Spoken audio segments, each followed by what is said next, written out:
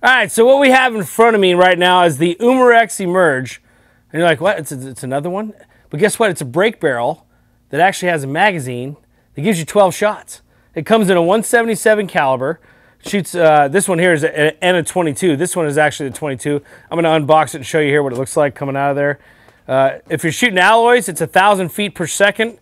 If you're shooting just regular lead pellets, you're looking at 825 feet per second. There's 12 rounds that you can actually carry in the magazine that lines up right in the back. You just preload it, set it in there, you're ready to go. So that means every time that you break the barrel, and you bring it back up, it automatically indexes and loads another pellet in there for you. So you don't have to break it out, push a little pellet in there and go from there.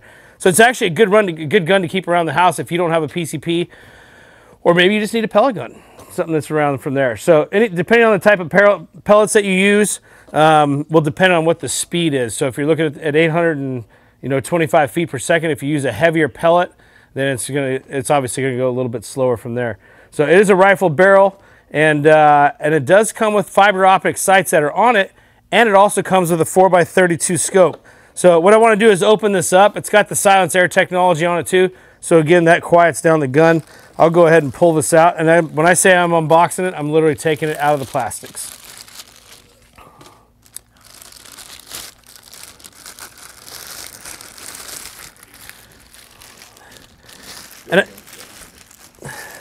And if I can equate this gun, if I will for you, if I can equate this to something of the look and feel of this, if you have the Umarex Saber, if you have the Umarex, like any of those type of guns, the Origin or whatever, it has that close feel that you have when you hold it up to your shoulder and you shoulder the gun.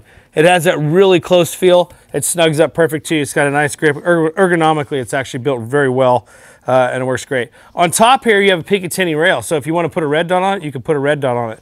But to kind of take a look at here, when we talked about the brake barrel and the magazine, so we're going to take in here at the top, we pop it down.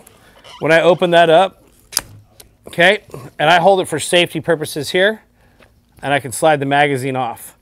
At that point, if I want to close it back up, I snap it back into position. It's ready to go. The safety is actually located underneath here, where the trigger system is, to get it ready. But really the magic is in the actual magazine itself. If you see how this operates, and we'll do a close-up of this in a second. I'm going to set this down. The magazine here, if you're getting kind of a close-up on it, you can see from the back, as you load the pellets up inside there, you can index and move these around as it snaps into place before you get to loading. And it has a little magnet, so it kind of magnetizes as you set it into the barrel and lock it up. And this little indexing piece here, to take the top off if you want to, I'll have to turn it to this side to show you. There's a little arrow, so when you get done loading it, you're always going to bring it back to this arrow. To take this off, I'm going to rotate it, and that pops right off. So once you pop it off the top here, you just take all your pellets, load them into the magazine, you're good to go. And again, with that arrow up top, put that back on, and we spin it back around and index it to there, and then we load it back into the gun when we're ready. All right, so I'm going to show you how to load this back onto the gun. Kind of the easiest way is if you think of it from here. I'll pick this up, pop the barrel back down. I've already got it cocked from here to show you on top. If you look at how this goes, you can see the bottom and the magnet locks up here. I'll take this and just slide it in on top. You see how easy that goes in? It just locks right into place. Once I do that, all I have to do is close it up. From now, then I can fire the gun. I take the safety off, fire the gun. When I get ready to do it again, all I have to do is cock it, put it back into position, back up and fire the gun again. So the nice thing about it is the fact that you're not having to load every single time. The magazine will automatically index every time that you cock the gun. 12 shots, Umarex Emerge, Picatinny rail on top, 4x32 scope that goes with it. You're shooting at 825 feet per second with your lead pellets as you're working with it. And this one is actually in 22 caliber. Okay, this has got the turbo piston nitrogen technology that's inside of it.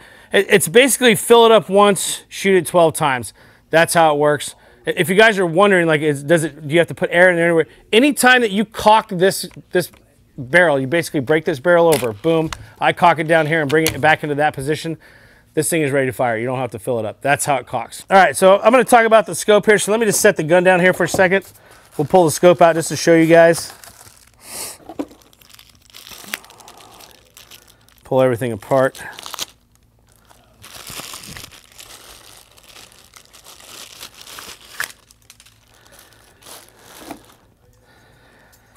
So Umarex 4x32 scope. It's not a multi-power, if you will, from there. It's just a 4x32 scope. It's got normal crosshairs in there, so you can line it up, but just like an old school. It does come with lens covers that you can put on here. Keep it from getting dust on the scope, or scope covers, I guess, if you will. And you even get a scope cloth that goes along with that. The other question people have is, does it come with scope rings? It does come with scope rings. So you can take the scope rings here and mount up on a Picatinny.